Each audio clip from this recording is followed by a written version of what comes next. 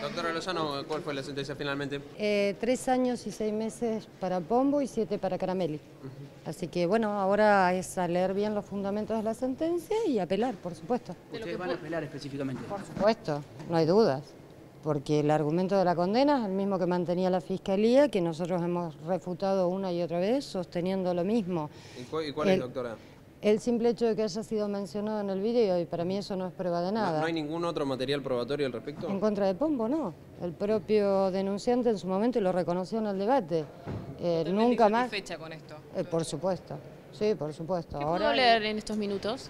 No, estábamos controlando el acta de debate y después, bueno, la lectura, la parte final del fallo. No la leí los fundamentos completos. Leí esa parte. ¿Tendría que ir a prisión, Pombo?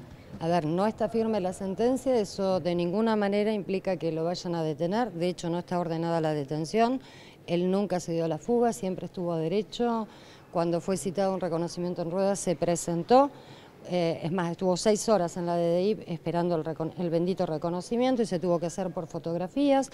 Cuando fue citado a 308 se presentó, cuando fue citado a la audiencia preliminar se presentó y a la audiencia de debate se presentó. Siempre estuvo a derecho. Entonces no hay motivo para que ahora se dispusiera la detención y eso así lo entendieron los jueces.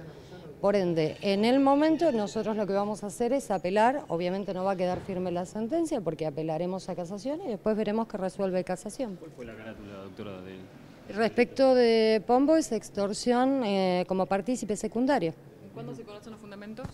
Ya está, yo ahora me voy a sentar a leerlos correctamente, porque obviamente no tengo el tiempo, es muy extensa la sentencia, tengo que leerla completa.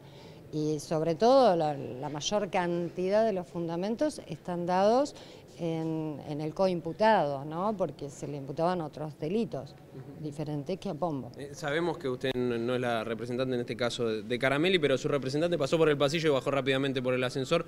¿Cuál era la carátula en el caso de Caramelli? ¿La alcanzó a leer? No, a ver, es el mismo delito que venía enrostrado, las exacciones y extorsión. Reitero, tengo que leer la sentencia de bien los fundamentos, no menos los fundamentos del coimputado, aún no los leí todavía, ¿no? Apenas leí muy por encima los correspondientes a Pombo. ¿Tuvo alguna charla ya con Pombo? Todavía no, recién estoy saliendo por un mensaje, le comuniqué y ahora me voy a comunicar telefónicamente con él.